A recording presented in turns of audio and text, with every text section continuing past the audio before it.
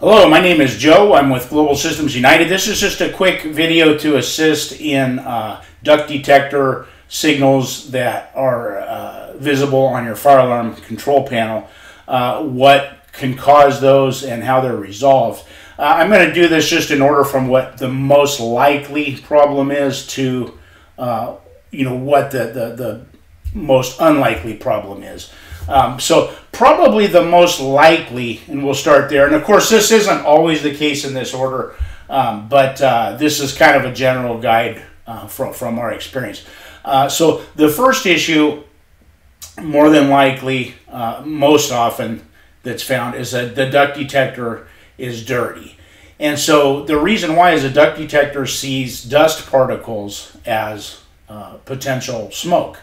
And so it suspects that there's smoke or something wrong, and it triggers a signal to let you know.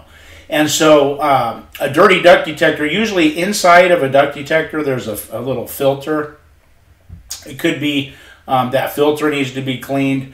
Also the detector head itself may need to be cleaned. And typically for that you want to reach out to a technician as it has to be disassembled and reassembled. And there's a procedure for that. That's most common. Now, the next most common after that would be power. If it doesn't have power, it's going to indicate a problem as well on your fire alarm panel. Sometimes duct detectors are powered off of the air conditioner unit direct, and sometimes they are powered off of a circuit, like a 120 volt circuit that runs through the building, powering multiple duct detectors.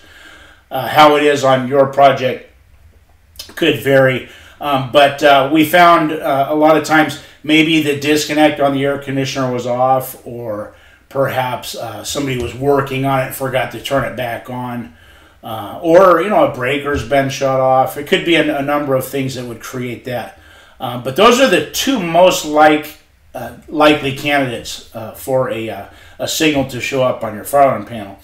If you remember, your fire alarm panel, it's out there and it's looking and it's monitoring, constantly monitoring what's going on with your fire alarm system. And so when it sees something, your fire alarm panel is kind of the monitor or the visual aid to see what's going on inside that fire panel. So it's showing you that it detects something, it sees something, and action needs to be taken, an action of correction. So the next most likely option after these is it could be a wiring problem, or a cover hasn't been installed correctly on it. So if you've recently had it serviced and somebody was moving wires or something and they didn't get them connected right, it would indicate a trouble. Also, if there was a wire maybe that wasn't tightened down real well under the installation, the original installation, might have slipped out from under the connection, and that would create a trouble. Also, if somebody did some work on it but they forgot to put that protective cover back on, there's a little sensor in there that senses that cover, and so those could initiate the signals on your fire alarm panel. The next item, not too often, but it can happen, is things go bad, electronics go bad. Could be that the duct detector has gone bad. That's kind of a rare form. Usually they're replaced just because they're just so dirty before they ever go bad, but they can go bad. They can go bad. And then the last item, which is the most frequent that we come across, however not an impossibility, is that it could be a problem with the fire alarm system itself, that maybe the fire alarm wires got disconnected or something's crossed or something like that. But like I say, usually the fire alarm panel, if it's indicating it, it's not because there's a problem with the fire alarm system. It's just simply revealing what it sees out there in the building. So it's a good thing. It's doing what it's supposed to do. So I hope that helps.